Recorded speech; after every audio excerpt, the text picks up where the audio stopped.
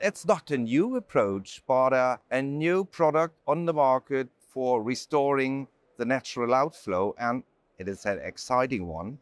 You're doing a lot of these procedures. You will show us in the morning exciting videos. I've done a couple of procedures, though that's why there is only one video. What do you think about canaloplasty? And especially, so I started with our external technique. And what I learned from Robert's statement was a very, very important thing, early intervention. And that is what we're addressing with canaloplasty with the iTrack Advance. And I like it so much. Yeah. What is your impression about natural outflow, restoring natural outflow, about the technique, addressing it? Very good points. Well, thank you again. And thank you everybody for coming out. I appreciate that. It is very true. You know, my big passion has been to understand mechanism of action. Really, how are we addressing the mechanism of increased pressure? What we don't know, what has really bothered me for so many years, is when we look at a gonio prism, when we look at the angle, we see a beautiful TM, it's an open, narrow, it's a PAS. That's all we know of the outflow system. So preoperatively, we don't know. We'll talk a little about, some slides about where the resistance is located. Is it the trabecular meshwork? Is it the canal that's collapsed? Are the episcleral venous system and the ostia collapsed? We don't know preoperatively. And so what I love about canaloplasty is called a comprehensive approach, right? Opening up the entire outflow system from trabecular meshwork to the canal all the way to the distal collector channels as well, in the most physiologic way possible, which is why I'm a big fan of first-line SLT. I think we see compliance now also going back even further, even regardless of the surgery, we see that the impact of compliance is real.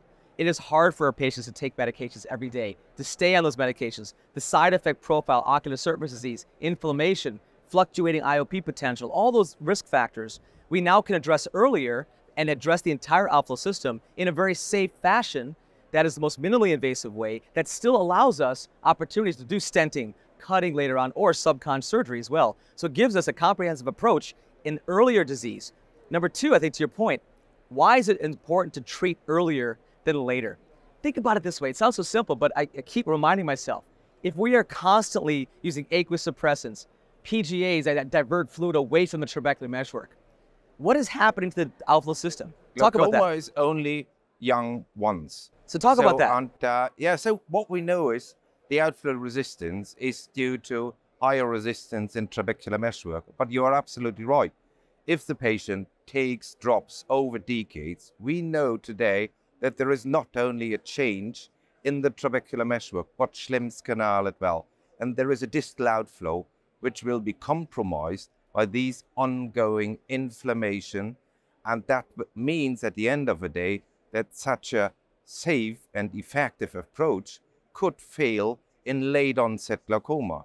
So that's why it's so important to address these patients early. And if we attend a surgical approach much earlier than today, though this procedure should not only effective, but safe. Safety is so important, and you pointed it out. So we can do an additional procedures after canaloplasty, stenting, cutting the trabecular meshwork. So we have always a plan B, because we know we can't heal at the moment glaucoma, or we can treat it very, very well. So maybe we should have a look on the presentations about the outflow mechanisms, about their resistance in trabecular meshwork. We know about 75% of the natural outflow resistance in glaucoma patients are mostly affected due to trabecular meshwork. But you told us already, so Schlemm's canal, it's not an open tube, especially in glaucoma patients. There are some stricture, there is a collapse in higher pressure. We see herniation of the collector channels, and I love the idea to treat all of these components in one surgical approach. Totally agree. And I've had some patients who've had traditional canaloplasty many years ago, external, and then the ab internal approach for many, many years before we had the advance, as you mentioned. I think that when we talk about target pressure, now we saw data from Mark Gallardo and Mahmoud Kiami and others have shown us that we're getting down to the middle teens, right, with this procedure, and we're getting down to less medications, 40, 50, 60% less medications. So that target pressure middle teens, that mild to moderate patient, is actually where we want to be at. So the earlier we intervene, the better chance we have of attaining the target pressure, because our target pressures are higher when you have earlier disease. And it's also important to recognize, that when you address it earlier, we find that we have a better chance of stabilizing it and being okay with those pressures in the middle to upper teens. It's always the hardest thing in the world to say, oh my gosh, now the patient's worse, fields have gotten worse, now I have the pressure target of 10 or 12. So an that's earlier hard. intervention oftenly meets a longer duration of the effect. I think talk about that. That is very, very important to point out. So if you treat a completely destroyed trabecular meshwork, it would affect for a couple of years. But with these, we have oftenly a very long-lasting effect. And I remembering of external canaloplasties, a lot of them are stable over 10, 15 years. And so it is a little bit different, this approach. We will talk about the differences.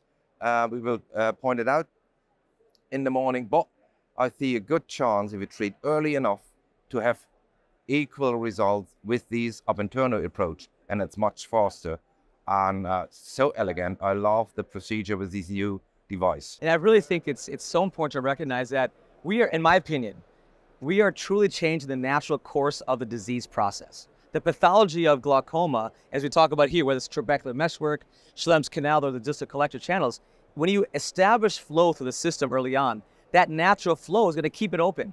And so regardless of how good the pressures are with drops or surgery, when you have this type of surgery, despite, let's say, the same magnitude of reduction of IOP, drops versus this, I do believe strongly, and our own data shows this, that we are, to your point, we are keeping it more stable, and by improving flow, preventing further collapse down the road. So that's why long-term disease, glaucoma is not a 1 year, 2 year disease. It's a 5, 10, 15, 20 year disease. And that's how we have to think about that journey for the patient. So Karsten, talk about this in terms of where the resistance is. You know, the Schlemm's canal, trabecular meshwork, and episcleral venous system, the collector channels as well. Talk about this again, we mentioned earlier, but kind of go through this if you don't mind. Yeah, you're absolutely right. So we know that the major location of resistance is trabecular meshwork, but it's not alone.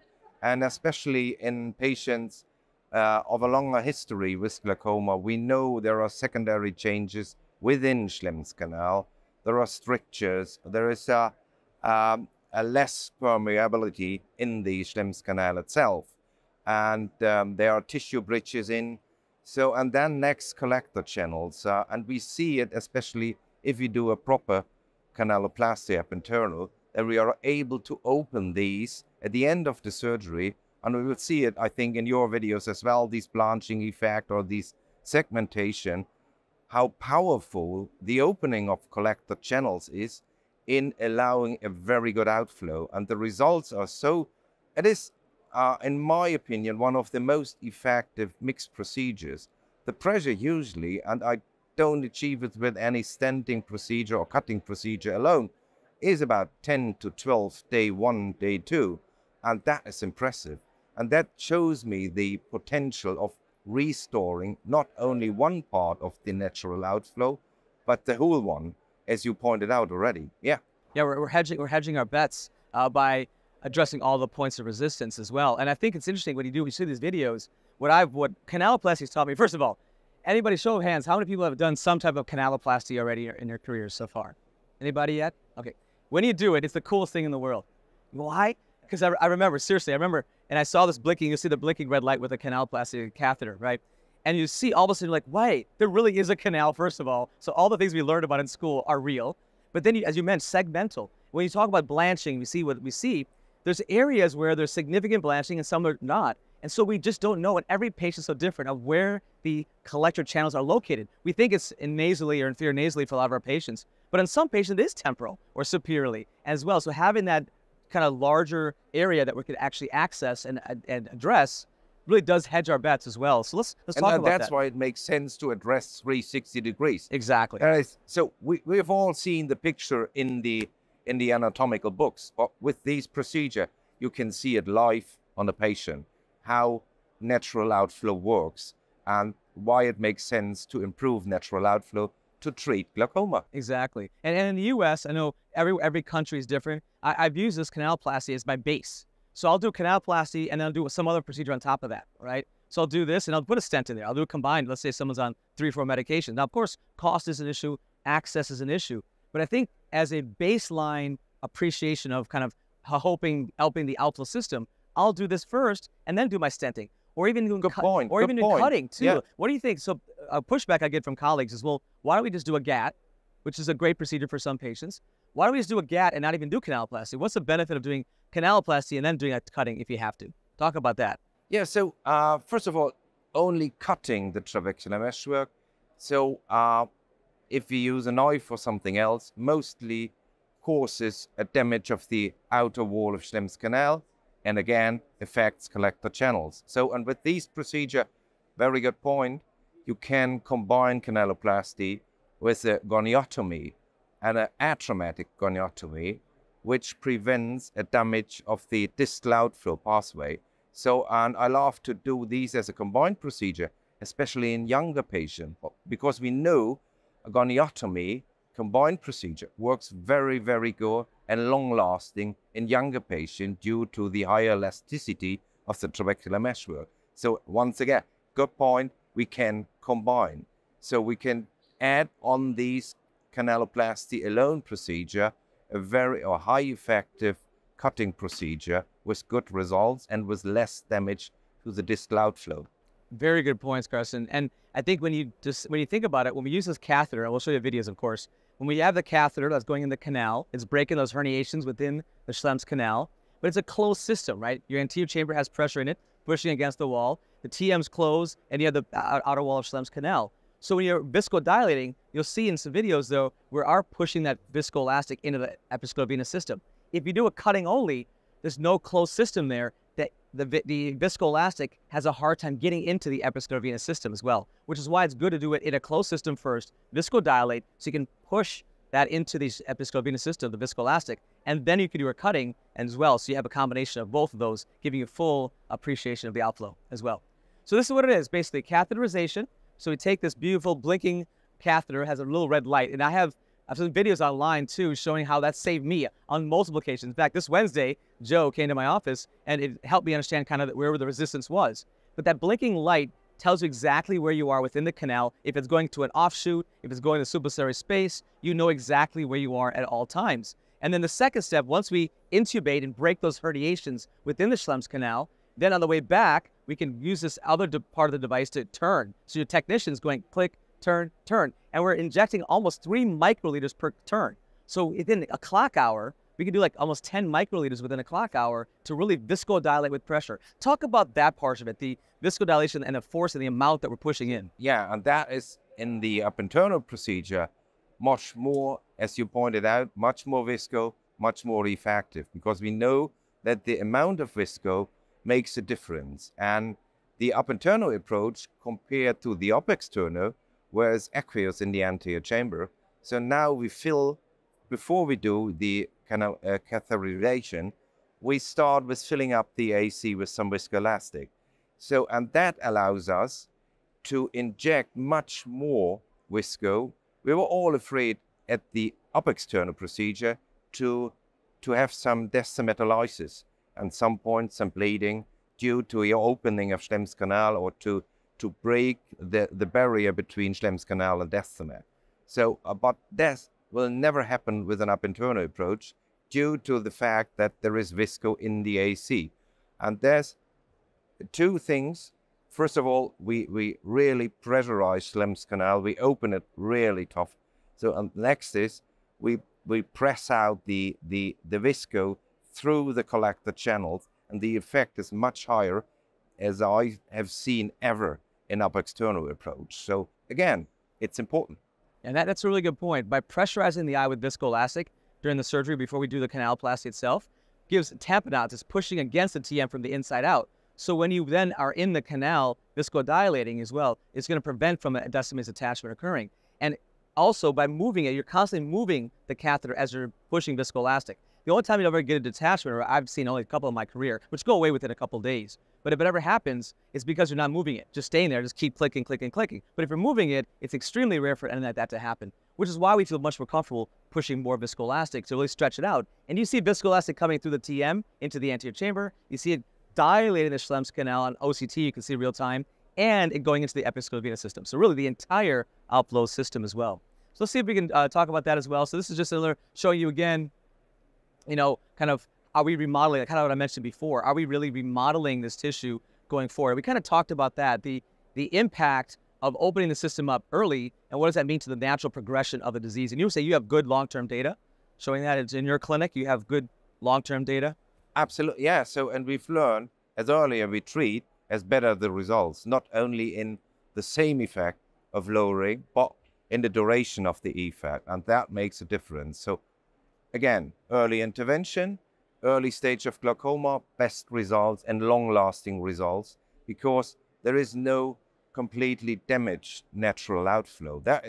We all have these patients, beetroot eyes, 4 medications, pressure of 40, and long-lasting history of glaucoma. So if we would had a procedure like this 20 years before, so I'm relatively sure that we can treat these patients 20 years earlier with a safe and low invasive procedure, and they would stay stable over 10, 15 years. So it's a long life disease. So, but if you give the patient 10 years of drop-free control of the glaucoma, not only the doctor is happy, the patient as well.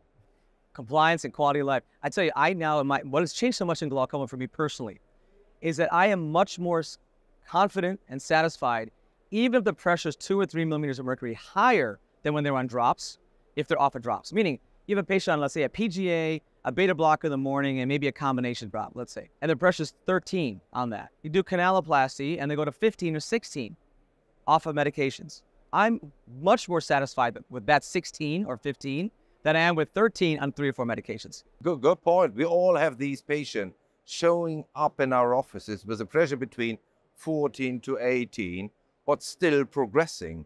And we are always wondering, and I say, okay, why? The pressure is good or is still progressing? And we all know the reason. So it is adherence. And of course, any one of you taking any eye drops, PGAs, so it burns like hell.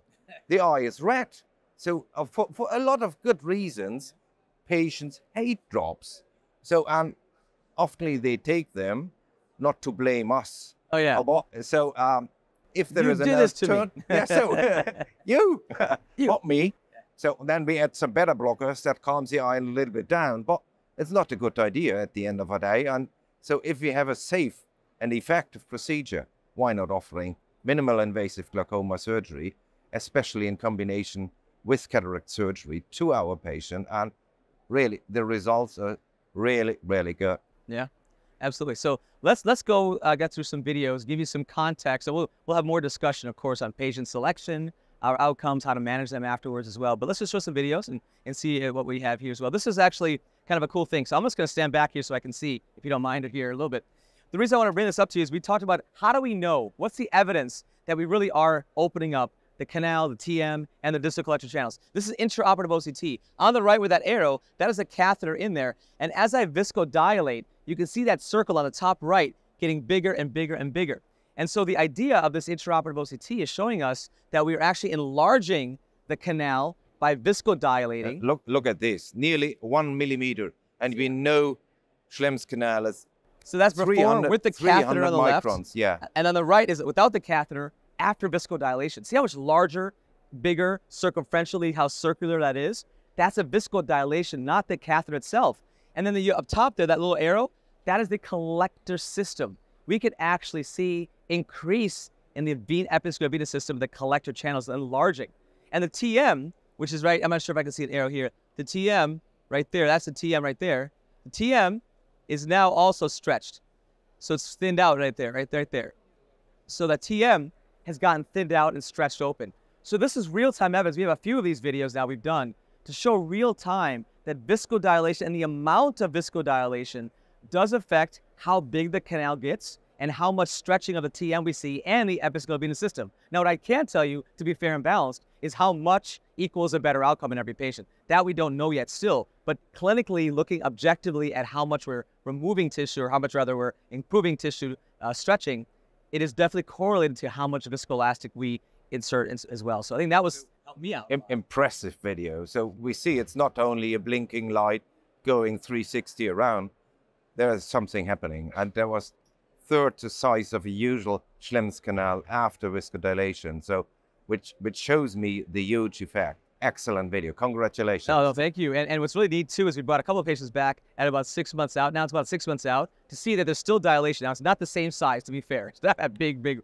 circle because viscoelastic's washed away, but it is definitely bigger than preoperatively. So we're trying to see how long does that canal stay objectively on OCT open. So we all know routinely it's really hard to identify Schlemm's canal in the glaucoma patient also with new OCT devices. Or if you're able to show there is an open Schlemm's canal after surgery, and mostly 6 months after surgery, shows, yes, there is an ongoing and lasting effect. A lot of fun here. All right, my friend, this is Dr. Klabe. Should we let this roll? Mahmoud Kiami is one of the father figures of internal canaloplasty using the iTrack catheter. He helped develop. Yeah, so, and by the way, you see, that is not done with an iTrack Advance. Yeah. So, and I was asked, by the way, about 7 or 8 years ago, there came a guy from iTrack. So I have a video for you, a YouTube video about a new surgical approach. And I've saw that, okay, a lot of bleeding, a lot of cutting, a lot of fiddling with some vitreoretinal forceps. And we overcome this issue with this new advanced handle, but elegant surgery as well. And you're going to see here, what you're seeing here is the blanching. This is the red light here coming around. And the red light, you can see all the blanching of the episcleral venous system as he's moving the catheter around. You see the beautiful blanching, the perilimbal blanching of episcleral venous system. Yeah, and staining, that is beautiful. Staining as a proof. See the staining there? There is an outgoing fluid. So that was also viscoelastic with Vision Blue or Trypan Blue. And you see all that, let me do it one more time. This is just so cool to see here. Let's do it again. So what you see is how much of that Vision Blue is coming in back into the anterior chamber and how much basically blanching of the episcleral venous system we see. So that's showing us real-time evidence too that we're seeing not only canal dilation, but pressure going into the episcleral venous system and coming back into the anterior chamber, stretching, causing micro fractures, micro herniations in the TM to open up the TM as well without actually physically cutting the trabecular meshwork as well. That is really cool video to see that as well. Pretty neat. And that's post-op as well, just showing you how quiet the eye is. So pretty neat stuff there as well. Here's another video with Dr. Kiami showing you again that red blinking light.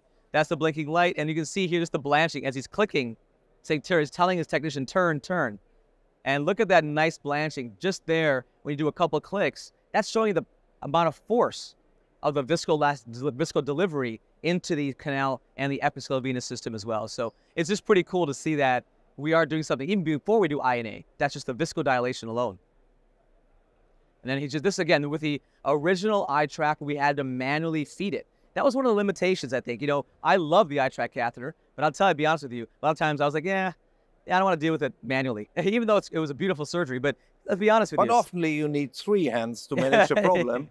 Exactly. So, it's a beautiful surgery, though, beautiful, elegant. But you had to manually feed it in and then manually retract it back. And that's what we'll talk about with the iTrack Advance here. So talk about this and how we took that beautiful, elegant surgery, which did require some manual kind of feeding of the iTrack catheter, to now a loading system to allow more efficiency and I think more consistency. Talk about this. I'm not oftenly talking about game changer, but I think for this procedure, it is a game changer.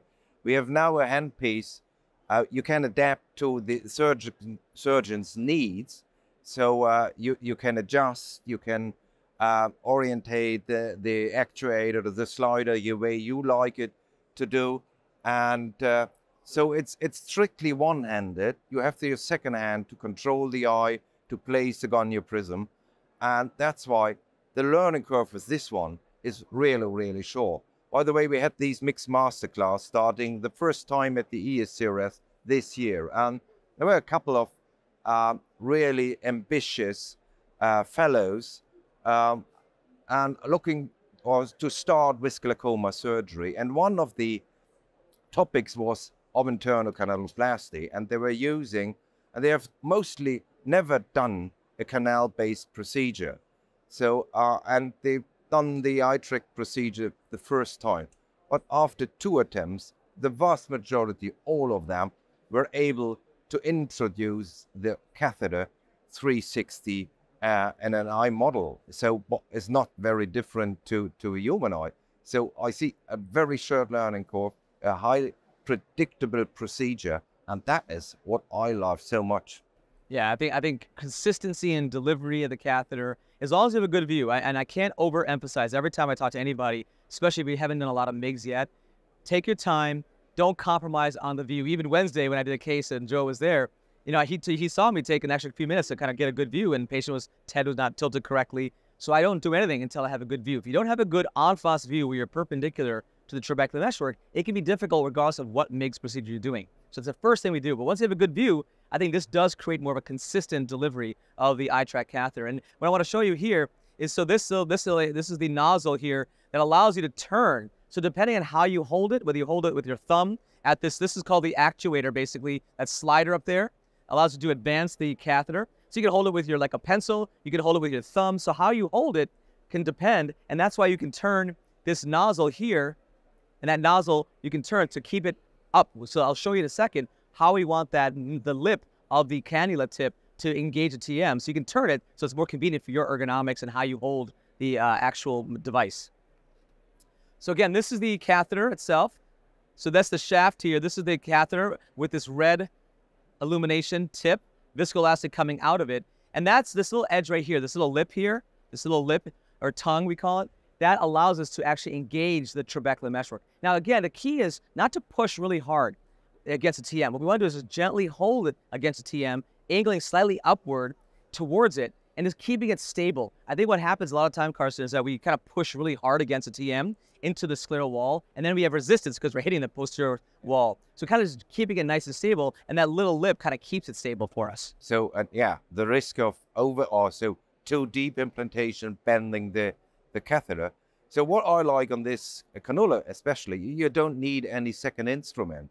Opening Schlemm's canal is easy, as you mentioned it, pressing down just and pushing slightly forward the catheter. By the way, it's the same as we know from upper external procedures. So, and we know it works excellent.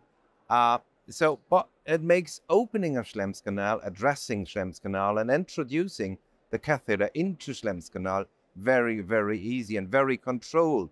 And that gives you time, and I think it is very important to point it out. Good view is key. A best orientation, patient's position, microscope position. So, but with these handpiece, it's easier. But you can concentrate of the status of your vision on the trabecular meshwork. You don't have to fiddle with a second instrument or to hold a loose catheter in place using a vitreoretinal forceps, which was used hundreds of times by your VR colleague before, and that makes it so reliable and easy to reproduce. And that is, I think, a key in a procedure, the high predictability, not only in the results, but in the procedure itself. Very good points as well. Let's show a video here as well. This is actually one of my videos. I believe this is one showing the importance of the illumination tip. Now, why this is important? Because we don't know sometimes where we are. You do a GAT with a suture GAT, you don't know where it goes sometimes. With a blinking light, you can figure it out. So this is just me now. Now, what we want to talk about too is we made that paracentesis to enter the eye about 3 clock hours away from the nasal angle. So I'm going to enter, and you see here, there's the view of the TM there. So the TM is that nice brown line. So there's the trabecular meshwork. Now this is a patient here, very good view. I have an en face view. I'm going to enter with my paracentesis that I made 3 clock hours away from the nasal angle. And I'm going to engage, sorry about the view, wasn't that clear here, but you can see I'm going to engage with that lip angling up. Excuse me, one important point. It's now filled with visco, and you see still some reflux bleeding in Schlemm's canal. So it's important to fill up the anterior chamber properly, but not to overfill. So a pressure of 30, 40 due to injection of viscoelastic, in my opinion, is very important. Otherwise, you could be struggling with opening Schlemm's canal, because we know if the pressure is high, then there is a risk of collapsing Schlemm's canal. Excellent video, Paul. Let's show again. Yeah. Okay, I'll start from the beginning. For some reason, I'm not able to adjust it here. But yeah, the bottom line is... It's so wonderful. We can see it. We just got to see it over and over again. It's so beautiful. So I'm just showing you there, though. I'm just having my technician click, click, or turn, turn, turn. That's just showing you how much viscoelastic comes out of the cannula tip or the actual catheter tip. So a good amount of viscoelastic comes out with each turn of the device that your technician has. So I'm going to enter here. You see a good en face view of the trabecular meshwork, scleral spur. Yeah. Yeah, you see some heme and some pigmentation, patchy pigmentation there. So I'm entering with my catheter or my cannula tip there, and I'm going to engage upward fashion. See, I'm about a 50-degree angle upward, and I'm not parallel. I'm actually pointing towards the TM about a 30-degree angle, but I'm not pushing too hard, just gently.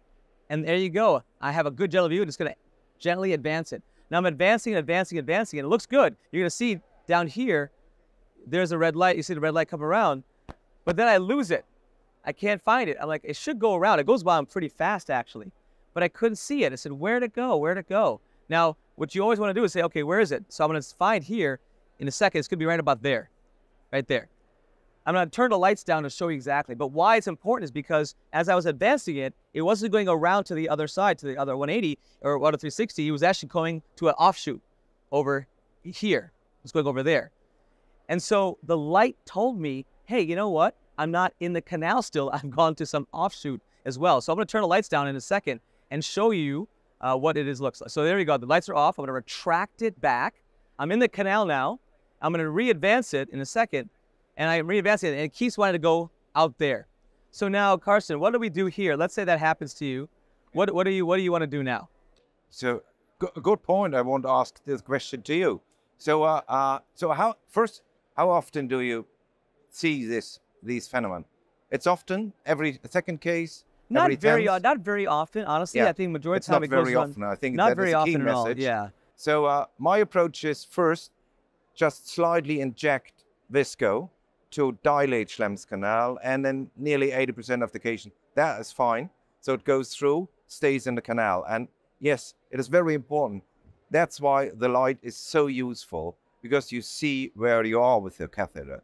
So, and if injection of visco doesn't work well, you can turn it 180, do the other direction, and in the really vast majority of all cases, you will be fine with this. Can go anti-clockwise and to deal these strictures or false way.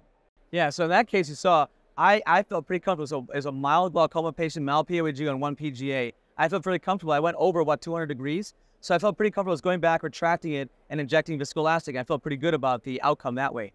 But yes, you can either back up on the way forward, inject more viscoelastic to break those herniations, give yourself space to keep going around that blockage, or go back around the other way. As you mentioned, you can actually make comparisons on the other side and go the other direction if you want. Or what I just did, just retract it back and complete whatever you completed. So if you're not 360, you're 220, 240, 280, that's okay. We've seen significant efficacy if you're not exactly 360. So I know a lot of doctors get concerned, I could get all the way around, so I didn't do anything. We did a lot, even at 180 degrees. Don't feel ashamed. Sometimes you don't achieve 360. And that's okay. You still have significant, remember, we're addressing still a fair number of the collector channels as well.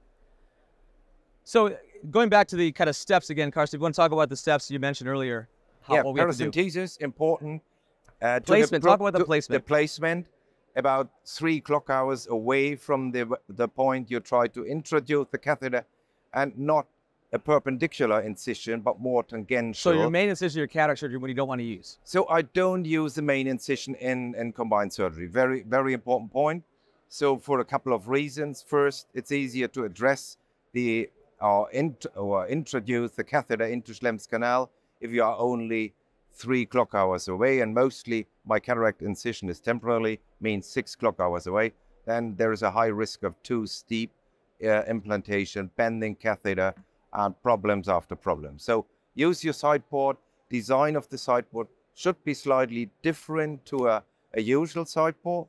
I'm using a bimanual IA, so I have always 2 side ports, but the design is not perpendicular, a little bit tangential towards Schlemm's canal. That makes it very, very easy to control your cannula using the paracentesis as a fulcrum, so to adjust it a little bit and to stay stable at the level of trabecular meshwork after opening it and forwarding the catheter. So, and anything else? So opening, you pointed it out before, with the tip of the cannula just slightly press down, forward your catheter with a slightly angled upward angle of about 15 to 20 degrees towards the non-pigmented trabecular meshwork. So, but if the catheter is once in, release the pressure a little bit. So, and then forward the catheter again. So release the pressure, hold the cannula in place, and then it goes out around without any restrictions, with any resistance. So, and then back again, slow down by going It can go back. really it can go really fast. So there is a 1:2 ratio. If you push the slider 1 millimeter forward, there's a 2 millimeter way the catheter goes into Schlemm's canal, and vice versa. If you ask your nurse, give her the chance to turn the wheel fast enough. Otherwise, you can retract this catheter in less than a second. But we like a proper filling. So slow down, calm down. I ask my nurse, just start clicking to your own frequency. So and I listen to her, and then I adapt my retracting speed with the slider, which is very, very easy. And how many turns are you telling your technician per so clock it hour? depends. So a good question. It depends on the viscoelastic. My standard visco is Helon GV Pro, and it's about 24 to 30 clicks clock hour. So per clock hour, 3 clicks usually. So, and if you prefer to use Helon Pro, up to 36 to 40 clicks, a little bit more. So you see the due to the lower viscosity of the Helon Pro, a more outflow throughout the collector channels. And then, in my opinion, there is it's not a risk, but the chance of dilating Schlemm's canal, very good, is a little bit less if you use Pro compared to GV Pro. Yeah, so I think about 3 to 4 clicks per clock hour. I think the key is not to be shy. I think we're so used to it's like click and then you move it another clock hour. As Karsten mentioned, really important to slow down, listen to your technician how fast they're clicking, because you can go like 4 or 5 clock hours within like literally one little slide. So that's the thing, I think, a learning curve that I had to get appreciated as well. And then it's like the Vienna waltz, yeah. 1, 2, 3, 1, 2, 3. F3, you get the rhythm after hour. a while. And you have to get the rhythm. It's easier for you because you're an excellent musician. I don't know about excellent, but I try to be. I'm not sure about excellent, though. But yeah, that's a really good point. See, now we're in Vienna, the waltz. I love it. All right, so I think this is one of my this is one of my videos on how to get a good view. And this is important because I think when we think we have it en face view, we really don't. So I'm going to show you a video here where there's a trabecular meshwork there. And I think that I have a really good view there, right, Karsten? I think it's a good view. That's a really good en face view, right? Yeah. Yeah. It is. But look when I had the head turn. Yeah. So when you turn even a little bit more, the head, this is before I had to turn the head more, or the eye more. And watch what happens when I turned it more. Ready? Watch this. Just a little turn more. That is en face. Okay. Yeah. And it's only 5 degrees. It's so subtle, right? But that little bit of more movement gives you the ability for the TM to face you like this versus the TM facing downward. Why that's important? If the TM is facing down like this a little bit, then when you enter with your catheter, your cannula, it's going to hit the superior wall, right? So you want to be as perpendicular here, so you're really truly perpendicular with the entire Schlemm's canal, so it doesn't go up or down. That's the idea why you want it to be as perpendicular as possible. So it's subtle, but that's the little nuances that if you haven't done MIGS yet, just take your time. Don't be a hero. It's okay to take an extra couple of minutes. Find the amount of tilt of the scope, amount of tilt of the head, how much pressure with your gonioprism, how much viscoelastic you want to put in the eye. All those take some time. But once you get it, it's a lot more efficient. Just initially, it can take some time as a learning curve.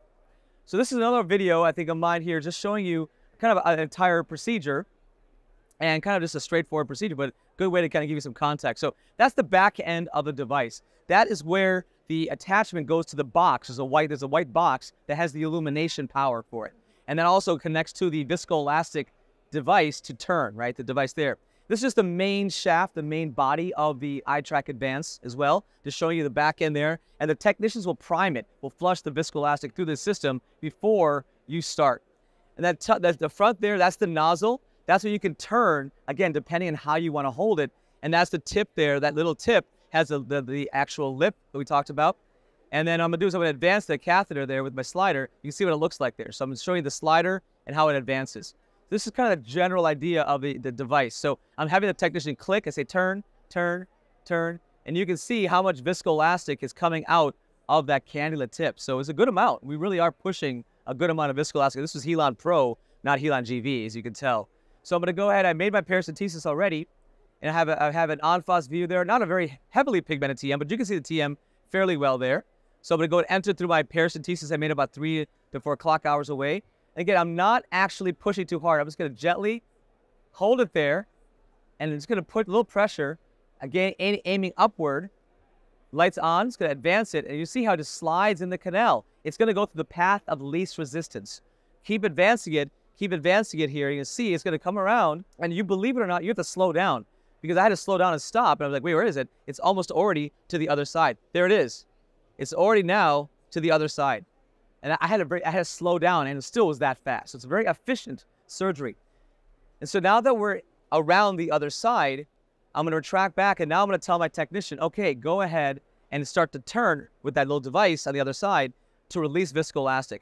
And what you're going to see here in a second is some blanching on these areas here, and at the end I'll show you also. When I'm retracting back, I'm saying turn, turn, turn, turn. I can see the red light on the right side there. Turn, turn, turn, turn, turn, turn, turn. That's my cadence. So I'm getting like 3 clicks or 3 turns per clock hour. Turn, turn. And you see how it's kind of getting white at the limbus here? It's all white down there. All that is blanched. All that is blanched just from viscodilation. That's it. And now I'm seeing come to the other side. I'm saying turn, turn, turn, and we come out, and we're done. And that's real time. No editing there as well. And you can release it. Oh, my favorite, you can see some blanching here. Watch this. Ready? Watch that arrow there. Ready? 3, 2, 1. Come on. Isn't that awesome? I love it. I can geek out all day on that. It's so much fun to see that. But that's the idea. It's pretty straightforward. I mean, I think it's something that I tell people to slow down, because also if you push and you have a resistance and you push too hard, it can kink. Have that happened to you where I pushed too hard? First of all, congratulations. Excellent video again. And it's not only controlled surgery, it is a controlled effect. During surgery, see, okay, collector channels is open, there is a blanching. So that gives you a high confidence in that what you're doing. I think very controlled, and so really great. That shows all the benefits of this procedure. Yeah, it's pretty fun to do it. And so, you know, if you do want to slow down, because if you go too hard, you hit resistance, back up, push more viscoelastic. Because if I push it too hard sometimes, it'll kink a little bit there. So that's why I like to make sure that we slow down as you're advancing that slider as well. I think you have one case here. Is this your case? That was my, as far as I remember, standalone procedure. You can do it as standalone as well. Talk about that before we start. Talk about standalone. And then we should talk about patient population. Yeah. As long as the angle is open. And yes, I prefer to address internal canaloplasty as early as possible. But we have a couple of patients underwent cataract surgery years ago, now under 1, 2 medications, not very well controlled, but more or less stable, not fast progressing. And I think these patients are very good candidates for doing standalone internal canaloplasty. And so let's have a look on the video. So 2 paracenteses to be sure to wash out the visco at the end of procedure really properly. Otherwise, there is a low risk of pressure spikes post-op. That's why wash it out. And I'm using, as I mentioned before, by manual. You see the different approach. I'm a strictly right-hander, so more tangential incision to introduce the eye. Filling of viscoelastic, I think, a very important step. Fill it properly, but don't overfill it. You see the iris diaphragm goes only slightly down, which shows you, okay, the AC is completely filled, but not overfilled. So, and again, vision is key. We've learned from your video. So use the gonio prism of your choice. It's up to you. There are no limitation. But vision. What gonio prism are you using? So I don't know. Don't ask me. So a standard one, yes. Standard one, okay. That's the Cathena one, I think. Yeah, so previously primed catheter. Nice, look at that. A really high pigmented trabecular meshwork. So it's a pseudo exfoliation case. I think they are suitable for internal canaloplasty as well. As long as the trabecular meshwork is not too destroyed. You should avoid to do these on neovascular or uveitic patients, because we know there are secondary changes of trabecular meshwork and stretching is not enough. That is now a time loop, which shows you how easy it is. So at this moment, I introduce the catheter into Schlemm's canal. It's nearly 2 millimeters gone. And then I try to release the pressure. We have seen in your video as well. So that lowers the resistance. that lowers the kinking of the catheter and makes it easier to introduce this catheter into Schlemm's canal. But again, also in a highly pigmented trabecular meshwork, you have very good control with your gonioscopic view. So turning around, you can remove the gonioprism and try to visualize. The light is a little bit too bright in this situation, but you see within a couple of seconds, the red light will show up in front of the, over there. Now we are 360, and now start returning. And you see the modification. The Schlemm's canal is not always at the limbus directly. It differs a little bit. So, and now, look at how powerful I inject viscoelastic. That is not because of break of trabecular meshwork. That is because of the stretching of Schlemm's canal. And that pushes out the visco outside the AC without desymmetrolysis. And that shows me safety and how powerful the stretching process is, removing visco. And so what we see in this case is not a severe, you see a slight blanching. So, but I don't overfill the eye with BSS now, over-pressurize, because with higher magnification, you see these segmented blood aqueous or blood viscofill in the collector channels. So, and that are all open collector channels, you can see, the segmentation. So that is what I'm aiming for first. Yeah, no, that's great. That is great. And then you see some areas are white, more white, some are not. Some of the vessels are exactly broken in some patients. Not broken, so but open. You have in a some. blanching effect, but it's not so severe compared to a procedure where you do it only open trabecular meshwork and then inject BSS. So there is a higher blanching effect, but a local one. We see here 360 opening of collector channels. Now, I'm just going to back up after this is done, because did you score the TM a little bit? Did you use a tip to kind of open it up a little bit? That's kind of cool too. Do you do that as well? So I'm gonna rewind it back here again, and I'm gonna show you. So when you went into the eye and then with your Canaloplasty tip, did you score it first? Kind of open the TM a little bit there. With the tip of the cannula. Yeah. So only press it down. So press it down. Okay. Or it's a slight movement from non-pigmented to pigmented trabecular meshwork. It's not a real cutting. Sure. It's not sharp enough, but to be sure that you're at the right level, because we know there is a pigmented and non-pigmented part of the trabecular meshwork, and you enter up in the center of Schlemm's canal. That's why the slight movement from above down to sclerospore. Now, do you want to mention why we aim up a little bit there? So, because, yes, you pointed it out before, so we want to end up inside Schlemm's canal, not to press the catheter against the superior wall of Schlemm's canal. Then there will be a risk of sticking in and bending the catheter, and the catheter itself is really delicate. So, and if that one's kinked, then it could be challenging to introduce again into Schlemm's canal. Good point. So I'm just gonna see if I can just show this one more time here, because I like the beautiful TM. You can see it's so nice. You can see here. So you're angling upward, and you're aiming towards the TM. As far as I remember, it was my second case with the great. I love it. iTrack Advance, and you see also in the hand of a not as skillful surgeon as you. Oh, stop! It works fine. So this is great. No, this is a great video. There, see, yes, it's a motivation video for other colleagues. So no, short but it's learning great. curve. If I can do it, you can do it as well. Great. That's great. There's aiming upward. I love that. It's a great view there as well. Nicely done. All right, well, let's talk about it. We have, I think, just about a few minutes left. So thank you, everybody, for sticking around. Let's just talk about patient selection. So maybe some pearls post-op, how to manage as well before we end here. Talk about, so you mentioned standalone and cataract both. Do you do a number of standalones, or is it mostly with cataract? So the majority of my patient is combined. So nevertheless, but I trust this surgical approach. And as I mentioned out before, mild to moderate glaucoma, and not high progressing, medication limited to 3 medication, I will address a standalone procedure for these patients as well, because I've seen excellent results. And we were talking about these issues of adherence again, side effects, dry eye disease. We all know from our glaucoma patients, and really nearly 80% of my standalone procedures. So patients are off drops if you select the right patient. It's not an uncontrolled pressure of 35 under 4 medication. Okay, that needs another kind of procedure. But 2 medication, more or less controlled, not very fast progressing. I think it's a perfect candidate.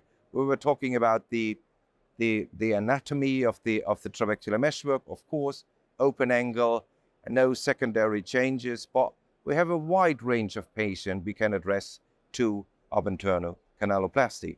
What's your opinion? Yeah, I think very similar to that as well. I mean, I think if you have an open angle with a secondary open angle pigmentary pseudoexfoliation, steroid-induced primary open angle glaucoma, I think we have a number of patients who could qualify.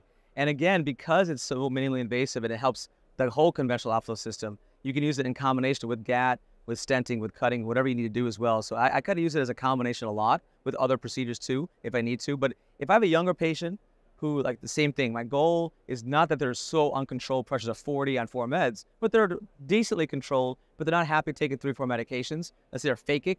I feel very comfortable doing a procedure like this to help reopen the conventional pathway and not leave anything behind, not worried about having to have a secondary surgery in the future, keeping those options open. So I would say to those patients who are, let's say, non-compliant, and there's so many patients don't complain about it to our face, but they may say, "Doc, my vision comes and goes. I have a hard time seeing throughout the day." That's basically dry eye. Or they don't even remember the color of their top, of their PGA. If they don't know the top, or they don't know the color after being on a PGA for 10 years, they're not compliant, right?